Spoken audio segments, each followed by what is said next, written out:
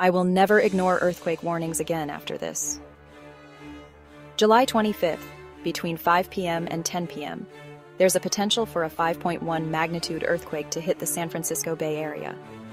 This forecast isn't just a guess. It's backed by 2 decades of research from QuakePrediction.com. Recently, a 3.3 magnitude quake struck near Gilroy, California, following 2 smaller quakes. It seems the Earth is active, and we need to stay alert.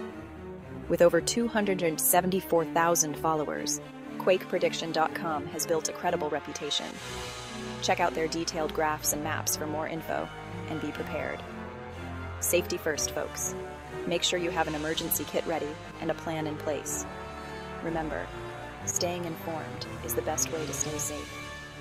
Stay vigilant, Bay Area. Let's hope for the best, but prepare for the worst. Visit QuakePrediction.com for the latest updates.